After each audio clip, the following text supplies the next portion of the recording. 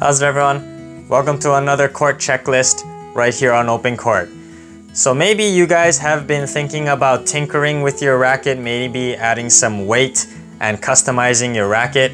So on today's video, I'd like to give a brief explanation on what adding weight to certain areas of your racket will do for your game. So typically you will add weight to your racket in the form of lead tape, which is basically just lead or weighted tape that you will place in certain areas of your racket. So if you want to increase power, most people will add weight up here at the 12 o'clock position. So adding weight all the way up here will drastically increase the swing weight because it's the furthest point from where you're holding the racket. And so it'll also raise the sweet spot. Typically the sweet spot's going to be in the center of the racket. It's actually going to shift it up a little bit higher in the string bed, and this will give you a little bit more power because now you're hitting the ball at a slightly further point from your body, which leads to more extension, equaling more power. This will typically help most, especially on the serve. But maybe you don't want the sweet spot to be so high. If you want to keep it in the center, you can offset the weight up here by putting weight at the 6 o'clock position. This will actually elongate the sweet spot vertically, so it'll feel like you have a little bit longer mains, and so you'll have a little bit more leeway when you want to hit a little bit more power. Next up, probably the most common setup I see many players putting weight is at the 3 and 9 o'clock positions this way. So this will increase the sweet spot horizontally this way, and it'll give you a little bit more torsional stability, meaning when you strike the ball outside the sweet spot, the racket won't twist as much in your hand. This is better for ground stroke players, especially if you guys have a heavy defensive oriented game. Notably, Novak Djokovic and Andy Murray use this setup at 3 and 9. This is also called a depolarized setup. We'll touch on polarized setups later.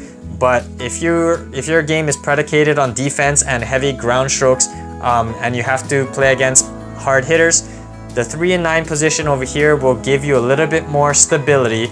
It won't increase power as much, but it'll also increase the swing weight because you're still adding weight in the head. Now maybe you like the balance of your racket, you don't want to increase the swing weight too much. If you just want to increase the heft of your racket, maybe you'll typically add weight in the throat over here. This will increase the swing weight somewhat because you're still adding weight outside of your hand, but it's not going to change the balance point and it's not going to make the racket feel as sluggish. I personally like putting weight in the throat here because I want a little bit more plow through, a little bit more stability, but I don't typically like putting weight up here because then it becomes sluggish and it's difficult to maneuver the racket at the net. So if you just want to increase the heft of the racket without shifting the balance or increasing the swing weight too much, you can add weight, lead tape here in the throat. And lastly, you can also open up the butt cap over here and add tungsten putty inside the butt cap, or maybe you can just take off the grip and wrap lead tape around the base of the handle here. What this will do is obviously it's going to decrease the swing weight a little bit because now you're adding weight below your hand, and so your balance point is going to shift more towards the handle. So it's going to be a lot more headlight, a lot more maneuverable. If you want to be maneuverable at the net with like reflex volleys, or if you want to have more acceleration on the pronation for the kick serve, typically I recommend putting weight under the butt cap. Every single racket that I own, I open this butt cap up and I put weight under here because I like headlight rackets. I look for help with that kick serve pronation. I look for maneuverability at the net, which is why I always add weight here. Sometimes I also add weight here, but every racket I have, I like to put weight under the butt cap. So earlier we talked about a depolarized setup, which is adding weight at 3 and 9. Let's talk about a polarized setup.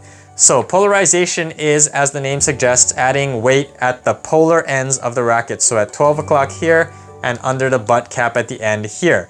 What this does is it creates a little bit more spin because when you strike the ball with a polarized setup, the racket will actually move and vibrate a little bit more at the point of contact, resulting in a little bit more ball rotation. This consequently, because it's vibrating more, will also feel a little bit stiffer. Notably, Roger Federer and Rafael Nadal use polarized setups because they have loose grips and they want to accelerate through the point of contact and generate that spin. So I hope this quick racket customization guide was useful to you. I encourage you guys, if you're not satisfied with your racket, maybe tinker around with lead positioning. You could also put weight at the 10 and 2 o'clock position here to give you a little bit of a blend of the 3 and 9 torsional stability as well as the power of the 12 o'clock position. So give it a try, try out different setups and figure out what setup works best for you. Thank you for watching this court checklist right here on Open Court. If you guys like this content, be sure to overhead smash that like and subscribe button, and I'll see you on an Open Court.